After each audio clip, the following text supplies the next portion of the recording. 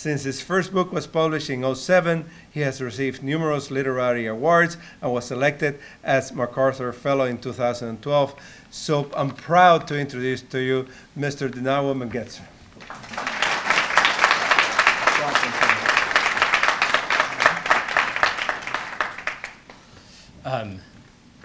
Is that okay? I realize I'm tall.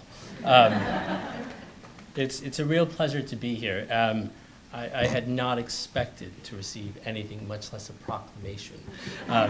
It's the first and probably last proclamation I will get, except for when my son proclaims that I don't know what I'm talking about, which is a daily occurrence. But this is something that I can use back at him. I can say, it's true, I don't.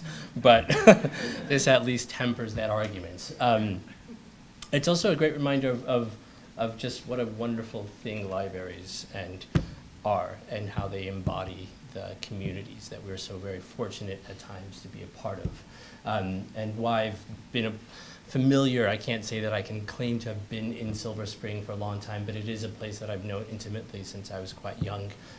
My uncle's been here for a long time. I've got a wonderful cousin back over there. That's her, who just moved back after graduating from Columbia. And it's very much this area in DC, this community has been and has literally become home since my family all live here now for quite a long time. And it's very nice to be back here and to be amongst all of you.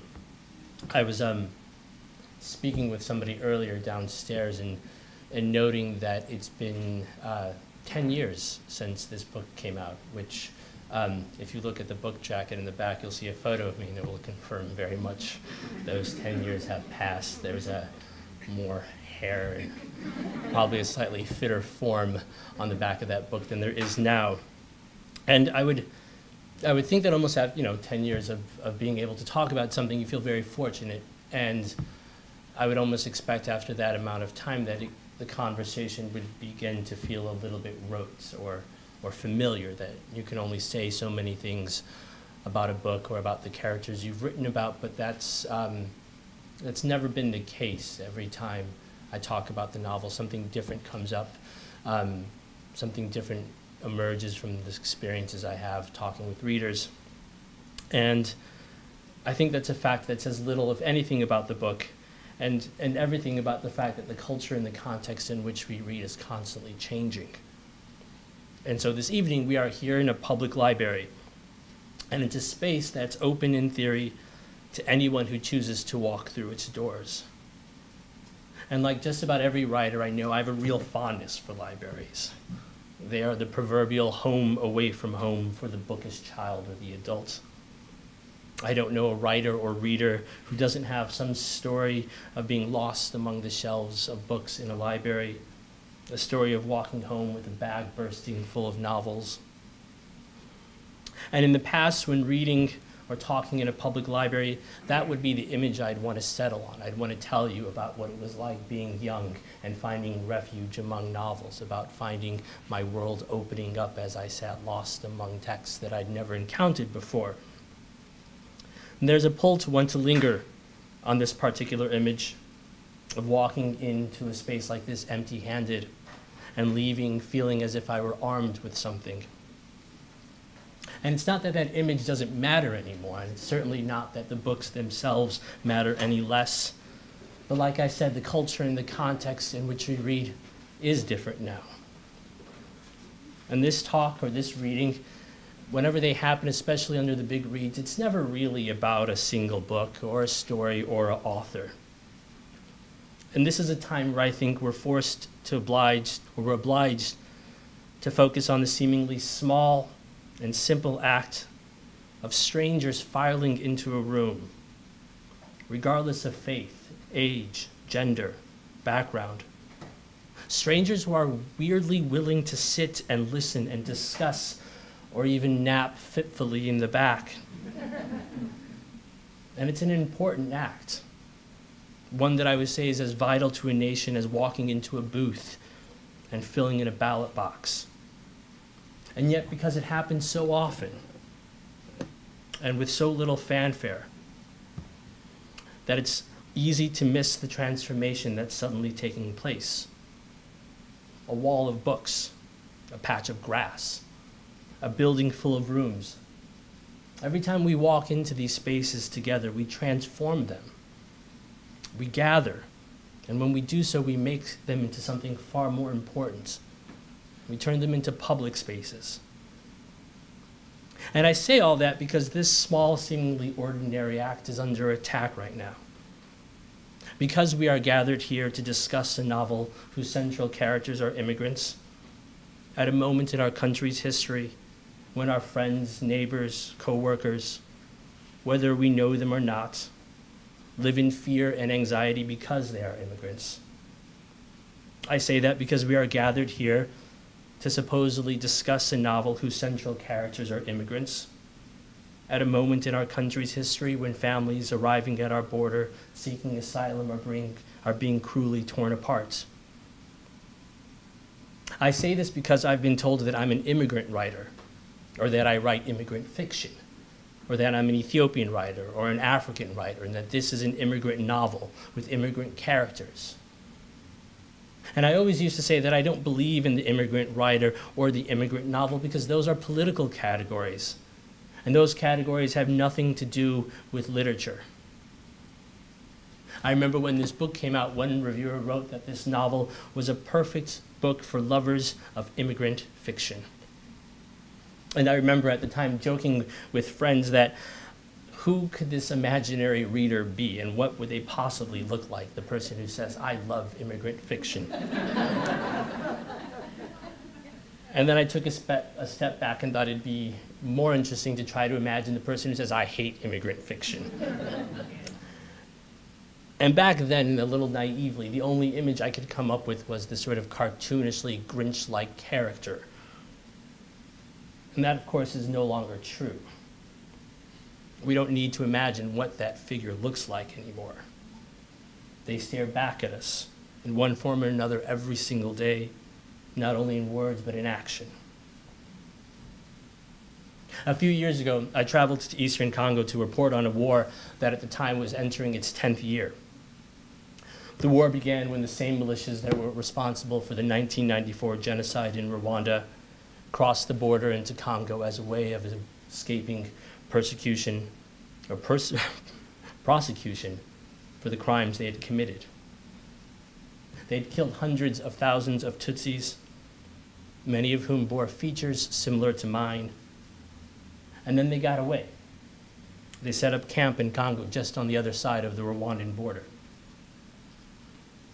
Now, when I got there, I knew almost as soon as I crossed the border from Rwanda into Congo that I was looked at suspiciously. I was black. I was African in name and birth, but I spoke English like an American, and I carried its sacred blue passport. According to almost everyone I met in both Rwanda and in Eastern Congo, I also looked like someone who in the not-too-distant past would have been marked for death. I had a wonderful translator, Caleb, who carried me or took me around everywhere, and he acted as my bodyguard slash fixer slash translator. And when I told him that I wanted to go to where the Rwandan rebels were hiding, this very large, burly man smiled and looked at me and shook his head and said, no. And I said, why not? And he said, you know, because of the way you look. It just might cause problems. Back then, the UN soldiers were responsible for pretty much all the security in that part of the country, and tensions were high since Congo was celebrating its 50th anniversary. It made it even more likely that I would be mistaken for a troublemaker or a Rwandan spy. Before getting on a helicopter for a remote village where fights between the Congolese soldiers and former Rwandan rebels were still common, I was given a UN escort and lodging with soldiers on top of a hill, which offered a stunning view over the jungle and the villages buried inside of it. After 2 days, though, I dropped the escort that the UN had given us and decided to follow rumors of an attack to another village about an hour away. That village and the soldiers that were assigned to protect it had been attacked the same night that I arrived there, although according to the UN, all was calm in the area. When we neared the village, we saw the burned-out remains of the military post, and we found the soldiers who had been assigned to protect it huddled together in shorts and sandals, hiding inside the only structure that wasn't burned to the ground. We got there and I spoke to the lieutenant who was in charge. Quickly, he described how the rebels attacked them that evening while they were sleeping with their wives and children next to them. The lieutenant told me that a few of his soldiers were shot, including a baby. He told me that their homes and all of their belongings were burned. And after he finished telling me all that, he asked me where I was from. And I looked at him and I told him I was from America. He shook his head and nodded and said, "Okay." And then he asked me again, "No, where are you really from?" I smiled and said, "New York." And he smiled and shook his head, "Oh, okay." And then before that, he asked, and I took a pause back and wanted to figure out what he was asking, and I said, "Oh, Washington, D.C. And then at this point, he stopped smiling, and he looked at me straight in the face, and he turned to Caleb, my translator, and said, no, that's not what he wanted to know. He asked Caleb to tell him I want to know, where did I come from before then? Tell him I want to know, who is he really? Now, in retrospect, it seems a little comical that I had to travel so far. It took so many years to understand what a dangerous question that is. Where are you from? Who are you really? There are many other variations on that question, of course, and you could almost examine the history of our country through the lens of those variations. Where are you from? Where are you really from? Where were you born? What's your origin? What's your real origin? What's your religion? What's your last name? Do you have a boyfriend, girlfriend? What town, city, village, country was your father born in? Was your mother raised in? What church or mosque, temple, synagogue do you go to? To some degree, those are the exact same questions I was trying so hard to avoid when I began writing fiction. Perhaps the greatest difference between my immigrant parents and myself is they had to slowly and painfully learn to be suspicious of how they were treated, seen, and thought of in America. As a child, my father used to insist on our Ethiopianness. "You are Ethiopian," he would say every single day in English, in our house, in the suburbs of Chicago, just before I ran out the door to spend the afternoon eating hot dogs and playing basketball with my friends. He'd also sometimes tease my mother and say, "You are a refugee." To which my mother would stomp her feet and say, "No, I'm not a refugee, I'm Ethiopian." My mother was smart, of course. She knew how complicated these words were. Labels and stereotypes and cliches that parade themselves as objective political realities. The truth, of course, is that we were refugees. My father had left Ethiopia shortly before I was born, and not too long after his brother was arrested and died in prison. He went to Italy and then America as a refugee. And once in America, he did what countless of other desperate immigrants separated from their family have done before. He wrote letters. He wrote to his senator and congressman. He had others write letters on his behalf. And in those letters, a particular narrative was born. We weren't just refugees anymore. We were political exiles. We were political exiles fleeing a ruthless communist government during the height of the Cold War. No, we were Christian political exiles fleeing a Soviet-backed communist government during the height of the Cold War. I never asked my father, but I'm certain he felt blessed to have made it to America, to have found his letters for support returned. When we arrived at the airport in Peoria, Illinois, shortly before Christmas in 1980, there was a story in the local newspaper with a banner that said, "Christmas comes early for local family." I used to think my father's daily reminders, "Remember, you are Ethiopian," were simple declarations of pride, a natural desire to try, however desperately, however feebly, to ensure that his rapidly Americanized children didn't become completely foreign to him. By and large, I'm sure that was the dominant intent, but I would argue that there was a second desire buried in those words, one not easily expressed even today. Remember, you are Ethiopian. It's another way of saying, remember, you are not American. And perhaps more essential and to the point, remember, you have to be careful.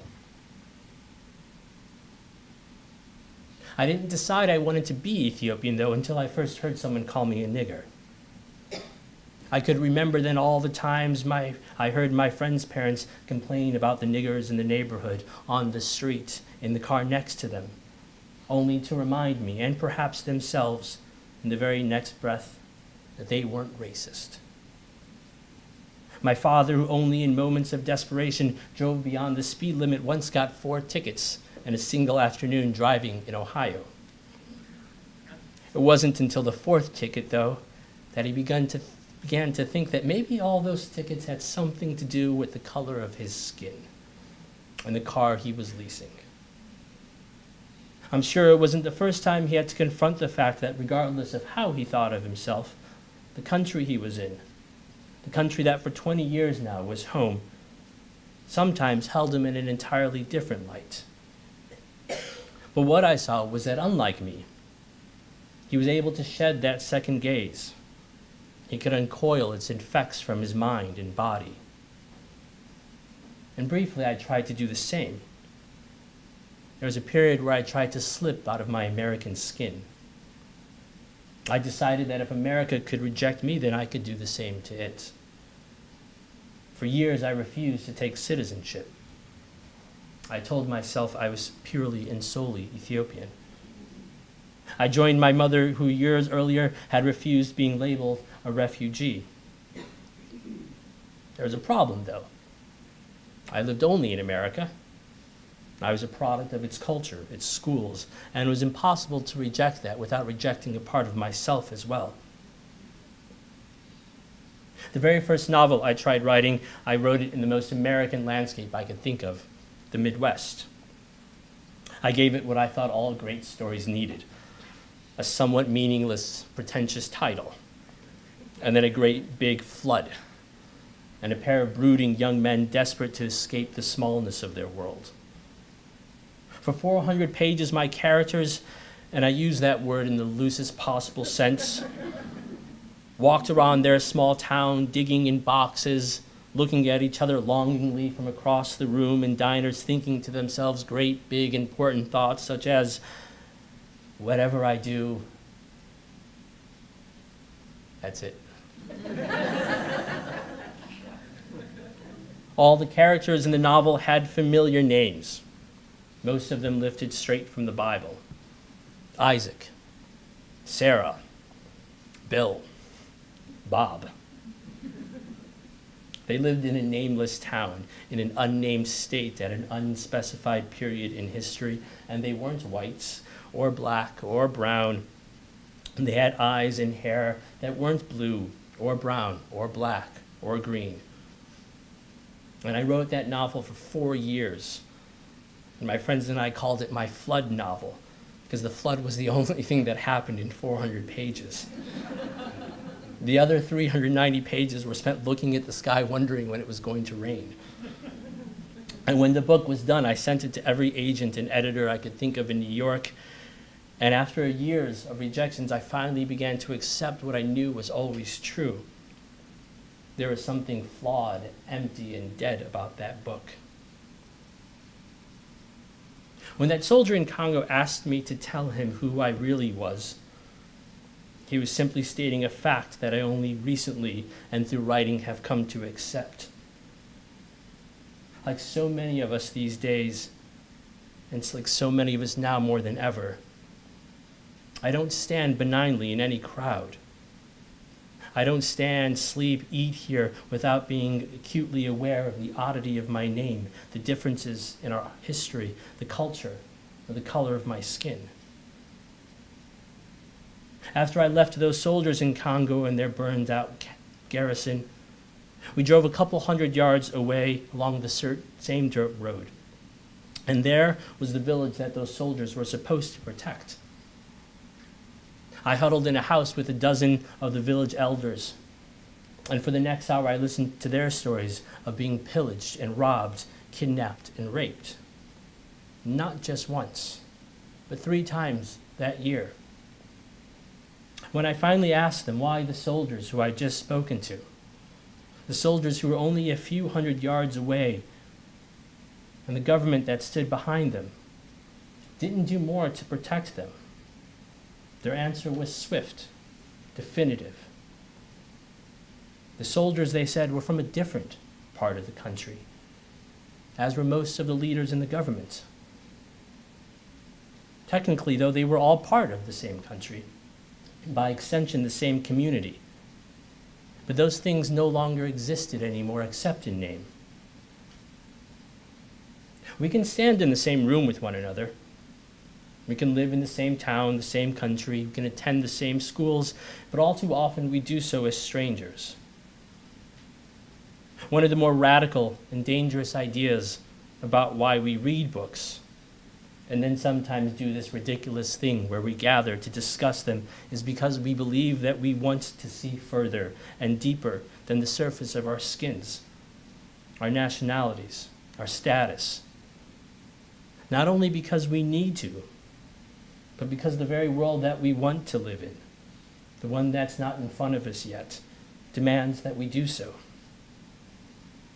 The right to gather, to transform this library into a public library, isn't merely granted, it's earned. A long time ago, I was at a bar in Munich, sitting next to a group of young boys who were 20, 22 years old. They were all from Bosnia. Their families had left during that war and had come to Germany. After drinking for a while with them, one of those boys told me, "You know, I've been in this country for 10 years now," he said. "I even went to the German army right after high school. But I'll tell you something. They'll never let me be German. But now America. If I could get to America, I could become American just like that." And the beautiful things that heaven bears, the narrator, Cephas Stephanos, comes to America, opens up a grocery store, and spends his days thinking about and reliving the past. He has only minor ambitions, which poses a problem for many readers, who rightfully ask, why isn't he fulfilling his end of the social contract? A question that's also been phrased as, what kind of immigrant is this man? Or, what are you trying to say about the American dream? My answer for a long time has been pretty straightforward. It's that I'm not saying anything about the American dream, except that the American dream isn't a house or a car. It's not the picket fence or the TV that we think we can buy. It isn't anything that can be purchased. It is, if anything, the dream of becoming. It's the dream of a boy in Munich who's convinced that if there's one place in the world that he can go to and become a part of, it's here. The immigrant narrative is a political term, and to defend it is to defend whatever idea of the American dream we have, to defend it vigorously in what we write, in what we read, in what we say. And so yes, this is an immigrant novel, full of immigrant characters, written by an immigrant, for readers who love immigrant fiction. Thank you.